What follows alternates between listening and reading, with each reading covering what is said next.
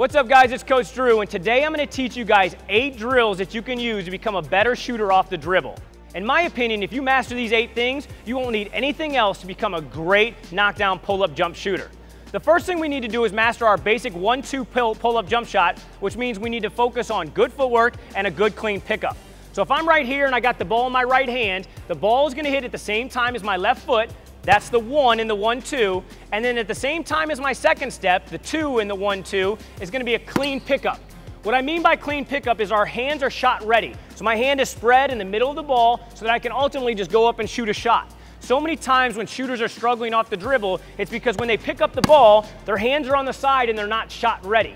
So on this first drill, all we're going to do is simply dribble the ball same time as our 1, then step at the same time as our pickup on the 2, and then we're going to knock down the shot. So it's going to be right here, 1-2, and then jump up and shoot it, okay? The second drill that we're going to do is now we've got to work on awkward footwork drills because so many times in the game we're not going to be perfectly on balance when we have a defender and we have to throw them off before we pull up. So the second one we're going to do is going to be a dribble, hezzy 1-2 pull-up, which means if I'm dribbling with my right hand, I would lunge forward with my right, acting like I'm driving to the basket. If I see my defender lunge downhill to take off that driving angle, I would get 2. Again, every time we're doing a 1-2 pull-up, our 2 happens at the same time as a clean pickup. Boom, and then my hands are ready to knock down the shot. So our second one, the hezzy pull-up, would be dribble, 1-2, and pull up.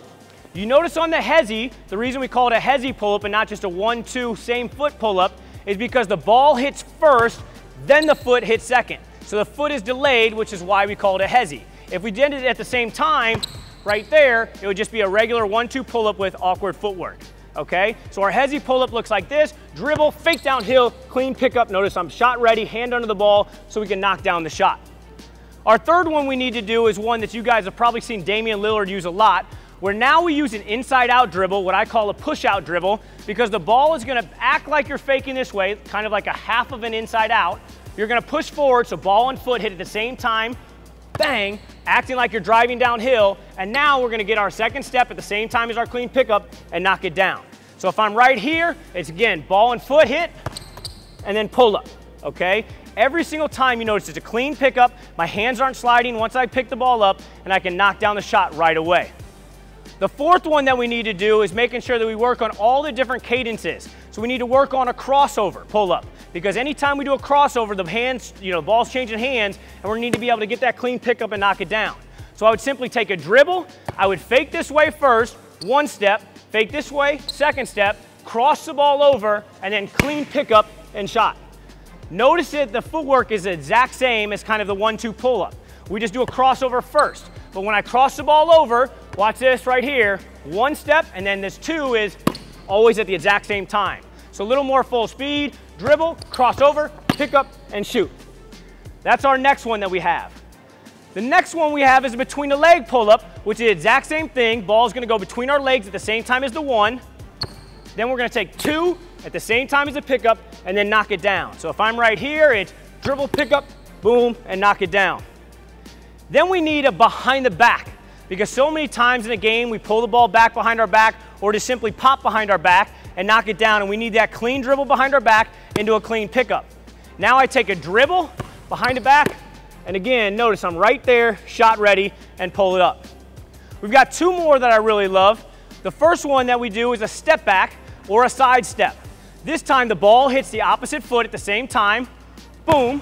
Then we get the ball in our shot ready position, pull it to the side, and then we take our second step. Remember, we're allowed 2 steps, and then we knock it down. So if I'm right here, it's dribble, step, knock it down. If you're in a high school association or a league that does not allow kind of a side step or a hop back, what you'll have to do is delay the pickup a little bit. So now watch this hand. If you're thinking, man, that's a travel, Coach Drew, we don't get 2 steps, we only get 1 in our league.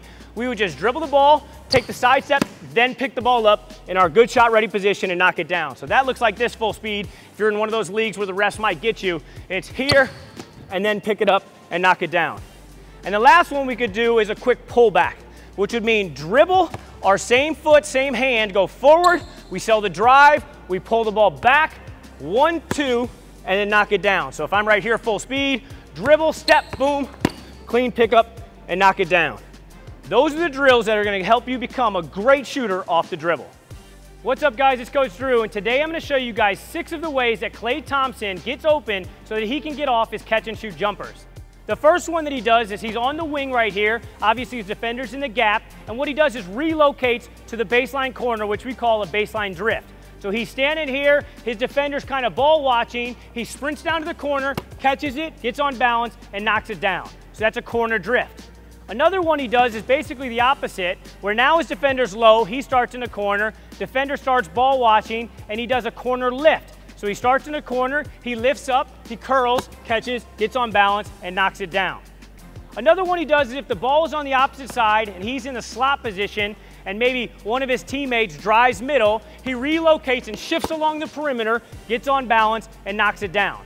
Notice the biggest key is moving without the ball and moving away from your defender so that ultimately if they get caught ball watching, they're in a bad position and have a longer closeout so we have more time to get on balance, catch and shoot, and knock down our shots. Another one he does is obviously the Warriors are an up-tempo team, so if you have them pushing in transition, is he just finds a three-point line and shoots a transition catch and shoot.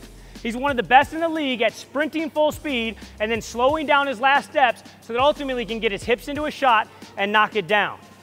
2 more that he does that are both out of the floppy set, and if you're not familiar with the floppy set, it's where it's a single double set, where there's basically 2 screeners and 1 screener sitting down here where Klay Thompson can go off either screen sets. Right here, a lot of times what he'll do is the first one is he'll curl. So if his defender is trailing him, he'll come off of this and then simply curl, keep the ball high, and catch and shoot before the defender can come back and recover and make a play on the ball. The final one that he does all the time is when they're in that single double floppy action set, is he starts to curl, and if he notices his defender cheats and tries to bust through and go over top, he plants his foot, gets on balance, and knocks down the shot in the corner. Those are the 6 reads that you can work on so that you can ultimately get more catch and shoot jumpers in games, and hopefully you've perfected your form and your shot so that when you get those shots, you knock them down so that you can be a more efficient scorer off the catch.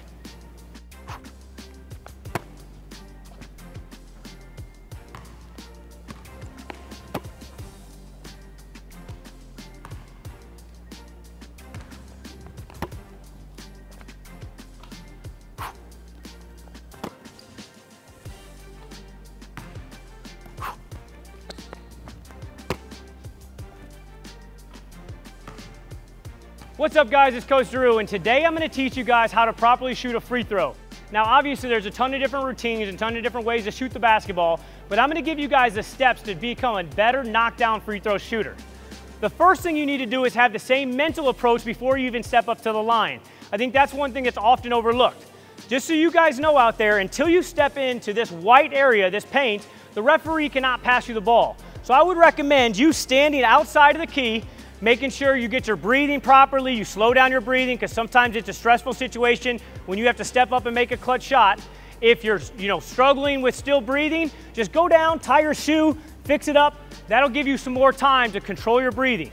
Once you're eventually mentally ready to go in and knock down the free throw, step up to the line and make sure you find your placement.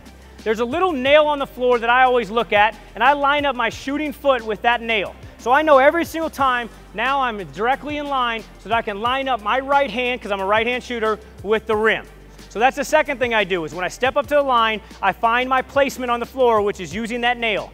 Some people split the nail. I just like putting that toe right on the nail and then obviously getting it however you want to and how you shoot your normal shot.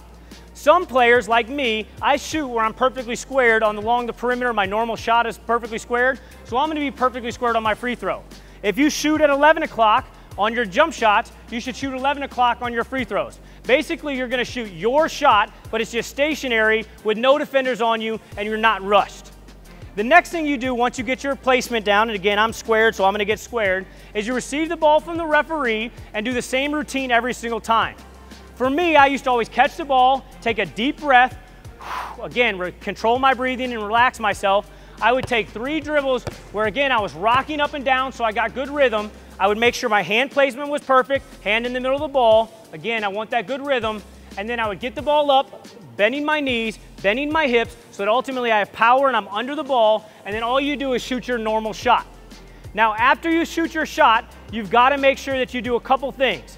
A lot of people pull back their shot. They're kind of aiming it.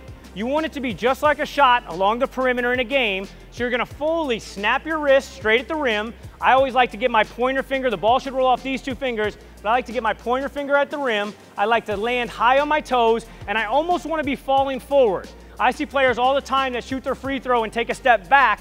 What I like to do when I shoot my free throws is get my rhythm, so I do my routine, 1, 2, 3. I get my rocking rhythm. Again, I'm controlling my breathing. I shoot my shot, and once I shoot, as soon as the ball goes through the rim, I almost like to take a step forward because I'm pushing the ball forward. I'm making sure I never miss short. I'm making sure I get the ball high and soft over the rim so that ultimately I make more free throws. So again, control my breathing, control my breathing. The referee would have the ball. I would get my alignment set up. The referee would pass me the ball. Take my deep breath, relax, just take my 3 dribbles, eyes on the rim so that I can really see that rim. Knock it down, high and soft, take that step forward to the rim so that I know that I can consistently knock down free throws. That's my favorite way to make the free throws. It helped me make a lot when I was playing college and high school basketball. I think if you do those steps, you'll find greater results in games when you're at the free throw line for pressure moments. What's up, guys? It's Coach Drew. Today I'm going to give you one of my favorite NBA shooting challenges that you guys can use as a drill in your workouts to improve your catch and shoot shooting. So many times in games, slippage occurs when we get fatigued, we get tired, we have to battle on defense, we're playing long minutes, etc. And so we want to make sure we can swish the ball as many times as we can so that ultimately if there is a little slippage in games, we're still maybe hitting the rim and rattling it home instead of missing left, right, long, or short. So the idea of this game is to swish as many as you can. It's called baseball shooting. If you've played baseball, it'll make a lot of sense. If not, I'm going to help you explain the rules of baseball so that you understand the drill. I'm going to be in the corner, and we're going to have 9 spots representing the 9 innings just like in a baseball game.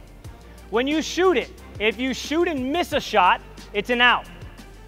If you shoot and make a shot, it's a base hit. If you shoot and swish a shot, it's a home run. So if you miss the first one, that's 1 out. If you make it, you got a man on first. If you make it again, you got a man on first and second. There's still 1 out. If you swish it, now you have 3 runs, still 1 out. At each of the 9 spots representing the 9 innings, you get 3 outs, just like an inning in baseball. And so once you get 3 outs, you move on to the next spot. You're going to shoot in the corner, then you're going to shoot the low wing, then you're going to shoot the wing, then you're going to shoot the high wing, then the top of the key, and then the same 4 spots on the opposite side. Those are going to make up our 9 spots.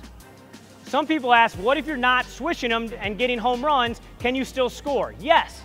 If you get 4 base hits in a row, you'd have a man on first, then a man on second, a man on third. And if you got another base hit, you'd basically drive them home. You'd still have bases loaded, and you'd get 1 run just like in a baseball game. So it's identical to the ruling of baseball. Just know that a miss is an out, a swish is a home run, and a make is a base hit. You're going to try to get as many runs possible in the 9 innings, so the 27 outs, you basically get 27 misses to score as many runs as possible. Let's see who can make the highest score in baseball shooting. That's perfect. 1 run. Man on first. Man on first and second. 1 run, no outs. That hit the rim, bases loaded. Man comes home, bases loaded, 2 runs. 1 out. Bases loaded, 2 runs. Swish, 6 runs, 1 out. Swish, 7 runs, 1 out. Man on first. Man on first and second, 7 runs, 1 out. Swish, now we got 10. 2 outs, 10 runs. Swish, 11 runs. Man on first, 11 runs, 2 outs. Swish. Now we got 13 runs. Man on first, 13 runs. Boom, that's 3 outs, so I would have 13 runs after the first inning. Now I would repeat the same steps at all other 8 innings and see how many runs I can get in the total 9 inning period.